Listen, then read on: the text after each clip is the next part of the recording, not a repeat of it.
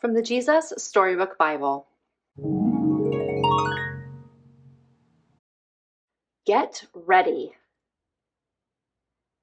Have you ever been to a party that lasted a whole week? How about a sermon that went on all day?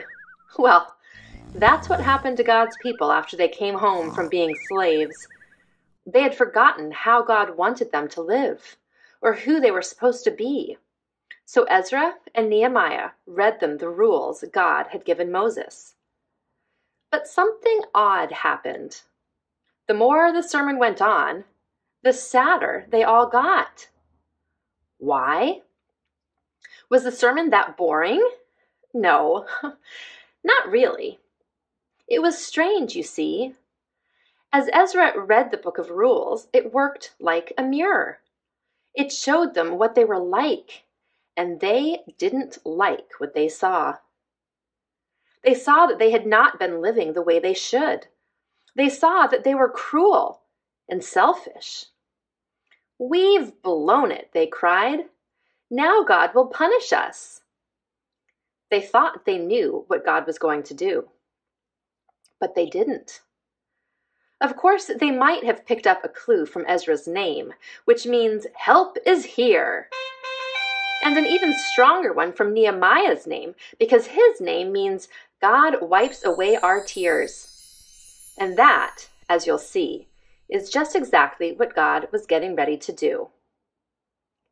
Ezra looked at God's children. Great, hot tears were welling up in their eyes and streaming down their cheeks. He stopped his sermon mid-sentence and shut the book. "We're having a party," he shouted. And so that's just what they did, all week long. God wants us to be happy, Ezra said. All day they listened to stories about the wonderful things God had done for his people, how he had made the world, how he gave a special promise to Abraham, how he rescued them from slavery, how he spoke to Moses and showed them how to live, how he brought them to a special land, how he rescued them, no matter what, time after time, over and over again, because of his never stopping, never giving up, unbreaking, always and forever love.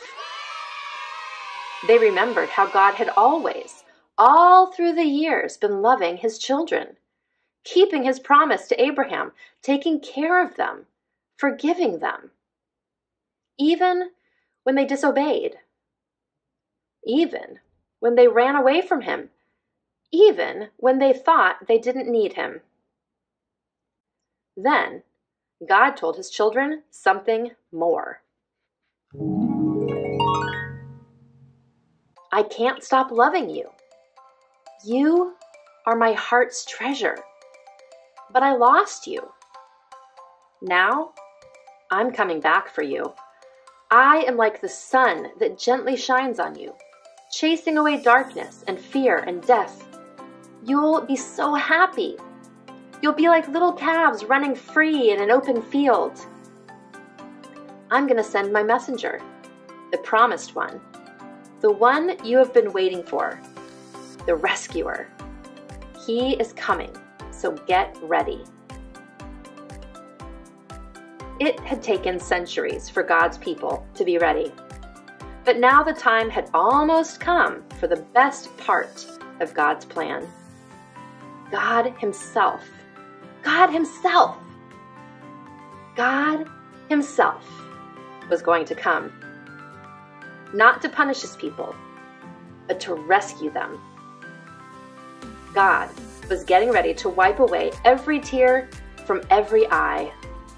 And the true party was just about to begin. To be continued.